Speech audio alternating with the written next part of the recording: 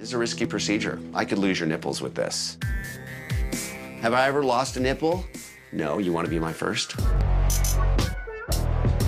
I'm Nora Alicia, and I'm striving for ultimate perfection, darling. I have spent over $450,000 on surgery. My friends think that I'm a little bit cray-cray, and I'm putting my life at risk, and I can totally see their point, but I'm not listening, and I'm not stopping.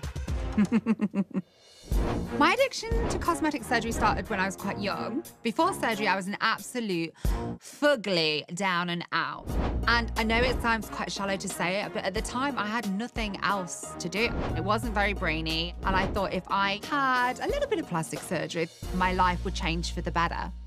I was about 18 when I first got my surgery for my boobs. My dad thought he was being really clever. He said, you can have a car or you can have a boob job. And I was like, oh, come on, you can't take a car into a club with you. I'm not that stupid. I was going for the boobs. After my first surgery, I was just obsessed with it. I was like, wow, you can change just by going to sleep and waking up and looking beautiful. I have done around 30 plastic surgery procedures. I've had hairline tattooing, 6 nose jobs, teeth straightening and whitening, 2 jaw jobs, 2 chin jobs, 2 lip lifts, 7 boob jobs, 1 BBL, 2 designer vaginas, 2 ear pin back, 2 earlobes done, 2 areola reductions, and a partridge in a pear tree. I mean, this is a screaming, complaining breast, and this one is a disaster. Is this one deflated or what? The saline must have deflated on this one. It looks as though she has an old-fashioned implant that's called a double lumen implant, where the internal lumen is made out of silicone and the external lumen is filled with saline. The saline part on the outside has ruptured on her left breast. It's days till this turns into an enormous, major medical emergency for her. The whole breast is gonna die. I was a dancer for quite a few years and got my first boob job, which were 550 cc's. And then when the featured entertainers started coming into the club, the girls with the very large breasts, I said I wanted to go a little bigger because the bigger the better in this business. More is better. How big did you go on the second one? 1,300. With yeah. what, saline? Yeah. So almost 3 times yes. the size? So it was saline and silicone. They were double lumen bags that they put in. I was told that that implant, I didn't have to remove it. I can push that implant to 3,000 cc's. Okay. So is that what they did? Yeah. It's insane to think that any plastic surgeon would even consider taking Dee's breast to this level. The human body is not even equipped to handle this kind of volume expansion in breast tissue. I'm super nervous to tell Dr. Nassif and Dr. Dubrow that I have 4 implants in. It kind of feels like telling my mom that I did something wrong when I was younger. So take us back, tell us about the genesis of all of this. Okay, my first boob job was 600 cc under the muscle. Big. Yeah, immediately after, my implant was actually poking out of my right breast, yes. And my doctor said he wouldn't touch it and it wouldn't be worth fixing. So I started to seek out like other doctors and do consults. And at this point, I knew right away I wanted to go bigger. You thought, if I have to get this fixed, I might as well go bigger while you're there. That's exactly what I thought. So what happened? I met a lot of great doctors who turned me away. Yep. And I had a very specific number in mind. And which was what? It was 1,300 cc's. Silicone implants come in a maximum of 800 cc's. Anything larger than 800 cc's puts the tissue under too much tension and predisposes you to thinning of the skin, atrophy of the breast tissue, or significant capsular contracture. It's like putting a bunch of people in an elevator that meets the weight capacity. You can do it, but do you want to be in that elevator? He said we could stack silicone implants. Stack? Yes. 2 stack. implants? Yeah. Each side? Stack implants? You have 2 implants in each breast. I do. One above and one below. When I wake up in the morning, my first thought is usually duct tape. What color am I gonna have? You have silver tape for working out. You wanna go hunting? I've got camo duct tape. You wanna feel kind of girly and sparkly? There's glitter duct tape. This is ridiculous. Can you help me, please? I can remember the first time that I had to ask John to come help me with duct tape. I thought his jaw was gonna hit the floor. He was like, "What are you doing?"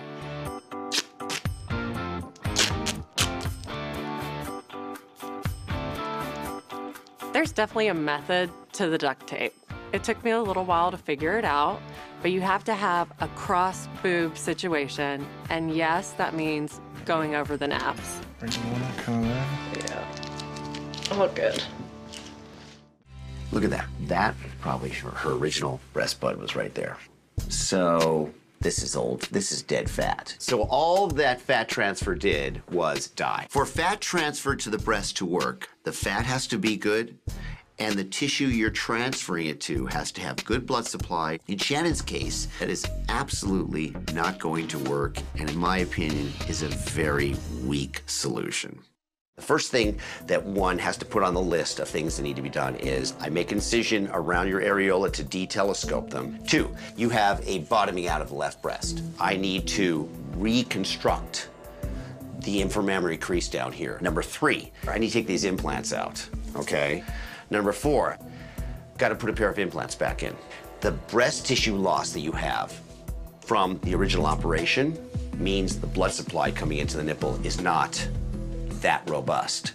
This is a risky procedure. I could lose your nipples with this. Have I ever lost a nipple? No, you want to be my first? It's terrifying. I would like to breastfeed my children. Like, stuff like that goes through my mind. It's much larger than just what's here right now. I know what your goal is. You want to be filled out so when you're in clothes, it looks like you've got breasts. You want a breast implant look, meaning you want a breast augmentation. But in terms of size, if you want me to do your surgery, I rarely say this to patients. It's up to me what size we use. That's my call.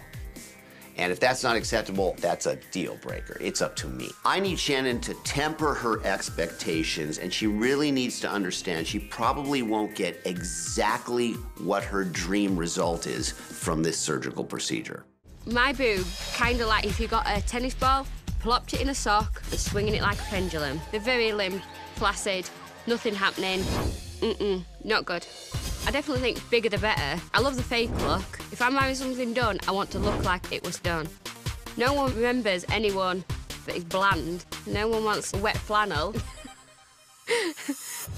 I was a total tomboy when I was small. I was always the short, little, dumpy one. I was a little fatty right through into my teens and adulthood. It took me quite a long time to get into wanting to be an attractive woman. It wasn't till I had a caricature on that I knew that's the look I needed to have.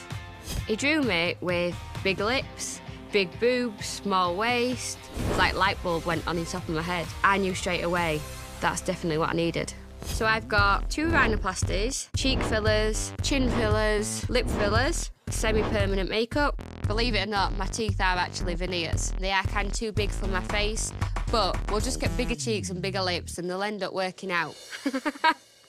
I've had 4 boob jobs, a 1-stitch facelift and a designer vagina. I think that's pretty much all of it. Heart-shaped nipples were an added accessory, I'd say. It was like adding some decoration. They're definitely a talking point. When I first got my breast implants, I was 17. About 6 weeks in, they suddenly just started to drop. I basically felt like I had 4 boobs from that day. After the 4th set of them, I woke up and I still did not like what I see. After all the money it's been spent, I still didn't look like the caricature that I want to be. So I made the choice to have a gastric bypass. I'm coming up to losing 200 pounds, so now I've lost all this weight. This is the next step to get them sorted. The next patient has a problem as a result of breast augmentation surgery. Look at the distance between the nipple and the breast crease. How do you get these nipples to go up? They're at the very bottom of her breast tissue. Unless you can release all the tissue below. Yeah, but I mean, the nipples are being tethered right to the chest wall at the breast crease. Yeah, you got your work cut out for you. Well, she's missing breast tissue. Please bring in Chanel, would you? Sure. Can you please send in Chanel? Hello. Chanel? Nice to meet you. Nice to meet you. Getting this opportunity today is much different than it was 2 years ago because I'm in better shape. I know my body can handle it. I'm ready. Take us back. You had your original breast surgery how many I years had ago? them when I turned 21 in '99. So how did that one go? That went perfect. It took me from an A to a C, and they were beautiful. You were happy? Really happy. So why did you have a second surgery? When I got pregnant with my kid, they turned into pancakes. Oh. They deflated. One was droopy, and then one looked bigger, so he said I should get a lift. Okay, makes sense. He did the lift. That didn't turn out well at all. That's when they start getting like a little bent in. Okay, so scar tissue formed. It sucked the lower portion of the breast tissue in. Right. I said, let me just get rid of them, thinking that, oh, I'm gonna go back to my 32As or at least something normal, and that's what didn't happen. Sometimes when you take the implant out, it induces the immune system to continue the contraction process and can actually make it look even worse. So did you go see any plastic surgeons about possibly fixing them? Yes, I did. The main problem was I was overweight. I was over 282 pounds. But Chanel, you were not 100 pounds overweight. Oh, no, most definitely. So what happened? How'd you lose the weight? And I just got up one day and said, I'm gonna start walking. And that was over 2.5 years ago. My name is Whitney, and my breasts look like upside down zucchini. At the age of 14, I developed very large breasts. And so anytime a boy would come up to me, it wouldn't be to flirt with me, it would to try to look down my shirt. Then one day, this boy, and he knows who he is, nicknamed me Titney Whitney, and it just stuck. I got pregnant at the age of 18, and after I had Skylar, my breasts fell. They literally hung to my belly button. It was devastating. The first plastic surgeon I had went to, I told him I would like a reduction, and I come out with these massive boobs. The doctor had put breast implants in without my knowledge. When I first saw my breasts, I was shocked. They were just as big as they were before, if not bigger looking because they were so high. And then about 3 months later, I was looking in the mirror, and when I would turn to the side, I would notice that there was implant up here and breast tissue down here. And I was like, did something go wrong? Did I do something wrong? So that's when we contacted the surgeon again. I told him, please make me smaller. And all he kept saying was I had too much elasticity in my skin and that it just wasn't possible to remove breast tissue at this age. And he said, well, let me go back in and do another lift. The breasts were just uneven. The right one was bigger than the left one. So we went and saw him again for the third time, and my breasts looked the same. It mentally really messed me up. I looked different than every other woman in this world. My kids like to go run at the track and do the bleachers. I would love to do them with them. However, the bouncing and the running, it's just right now, it's just impossible. It's almost like I was just torn apart at my breast, and I don't know why. But it's been so long, and I've lived this way, and I'm just praying for a change. Martina has the largest pair of breast implants in all of Europe. Those are huge. So look how flat. Oh, the poor girl, he has no butt. She has anterior projection, but no posterior projection. So why don't we bring Martina in and go over this with her? Can you please send in Martina? Hello. Martina? Dr. Nassif? Yeah. Hello? Terry Dubrow, nice to meet you. Yeah. Hi, Michael, the boyfriend. Hi. Terry Dubrow, nice to meet you. Thank you. Please have a seat. Yeah. I traveled so far to meet the doctors to ask them, can I have really huge butt implants? I like how you both have almost the same hair coloring. Yes. Yeah, when we met in school, we are a little bit like twins. You met in school? Yeah. Yes, we was senior at high school, and since we are a couple. You Since high school? Yes, since high school. That long, no kidding. That's And very then nice. We worked for the same airline, and now we are also partner in business and in life. Wait, but you work for the same airline? Yes, I was a pilot, and Martina was a flight attendant. So what is the name you go by in Germany? Martina Big. Martina Big. Yeah. So big. Because big is not big enough. Right. You have 2,000 in there? No. What do you have? 3,700. In each? Yes. 3,700 in each? Yes. Those breasts are ginormous. How could you even walk without toppling over? How many operations did it take you One to get? surgery, and the rest is fill-ups. Here's a valve, and there's a valve. Oh, so you have a tissue expander in Yeah. there. So you have a little port and a valve that someone puts a needle in and puts more in? Yes. You've had plastic surgery procedures in order that it maximize your ability to do the cosplay kind of thing, or? Yes. My first surgery was when I was 18, How much did you put in the first time? $850. Your first operation An was 18-year-old with 850? 850 cc's in each Yes. breast? Yes. Wow. Breast implants alone in an 18-year-old is pretty controversial. Putting 850 cc implants in is downright wrong. Within a year, I started to have a double bubble and bottomed out. Yeah, And the breast muscle on my side actually was lapping over. yeah. After going so large on the first surgery, it's no surprise that Bunny developed very significant breast complications. My second surgery, one of the first things he did was close up the breast muscle on the Right. side. And I got 2,000 cc's. Wait a second. She had a complication from putting large implants in her first operation, and then she went on to have even larger implants put in? That is so not a good idea. What were you thinking? I've always wanted the fake, unnatural looking boob look. You weren't there at 850? Sadly, no, because when they started dropping, they just continued to drop. Okay. So I am still looking to go bigger. To achieve that look, that's what I'm really aiming for. And do you think that'll make you more successful in the cosplay world? Definitely. I will definitely say that would help push my stuff. I went to the doctor, and I mean, he looked at it and instantly he was like, that's not a scab, that's your implant. Oh, so your implant was being exposed. Yeah, and he said there's a possibility I'm gonna have to take both your implants out. You're gonna have to stay without implants 3 to 6 months, and you're gonna have to recover. That right there is I the mean- answer. Yeah, that's the answer. But, I mean, me being stubborn, Yeah. I said I don't want that. I Okay. said any way we could get around that. Okay. And then what happened?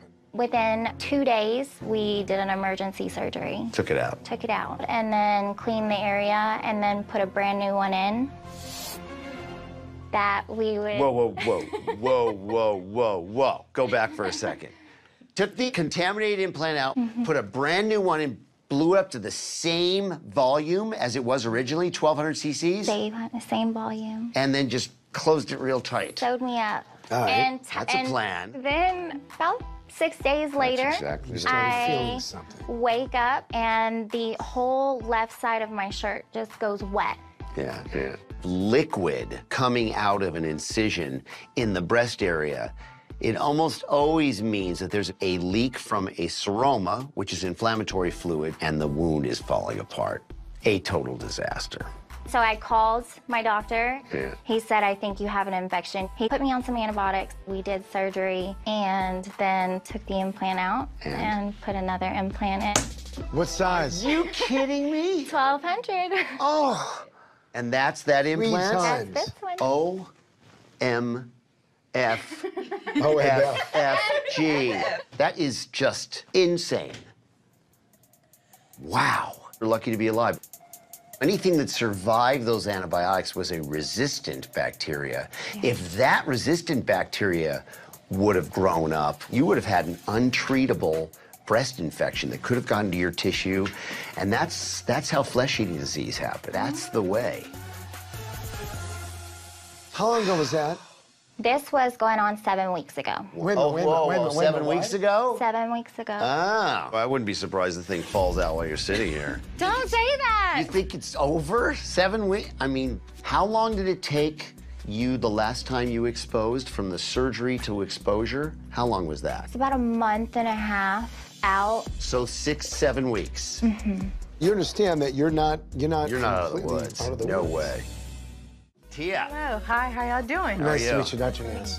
For over 16 years, my breasts look weird because they're hanging down. It's just ugly. It would make dreams come true if Dr. Dubrow says, oh, we're gonna take these out, we're gonna put some new boobs in, everything's gonna be great, we're gonna do this like in 5 seconds. Take us back, tell us the journey, and how did you arrive here? I get into fitness modeling because I fit the criteria, but I noticed girls that had bigger breasts are getting more gigs. So I'm like, okay.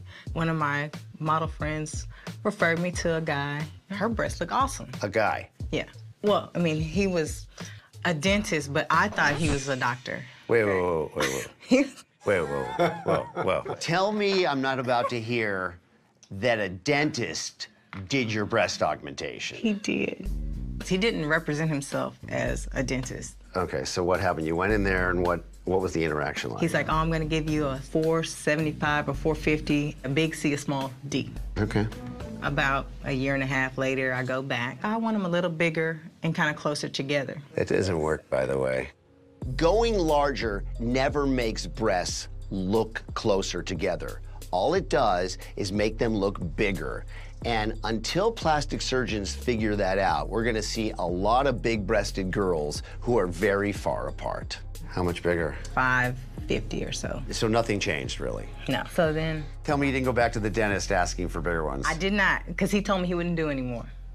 Okay, Okay. I find this guy, do some research, and I tell him I'm okay with the size, you know. I just want them closer together. Okay. I wake up, and my boobs are like real huge. They were like, oh, well, we put 1,000 cc's in. You woke up with 1,000 cc's in each breast, almost double in each And no breast. closer. No.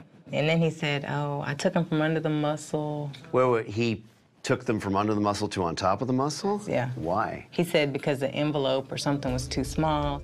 I was like, okay. And I started getting rippling, and like the implant did backflips inside my boobs. Oh, really? Yeah, one nipple's here, the other one's like, you know. Some are breasts. Some are here, some are there. Yeah.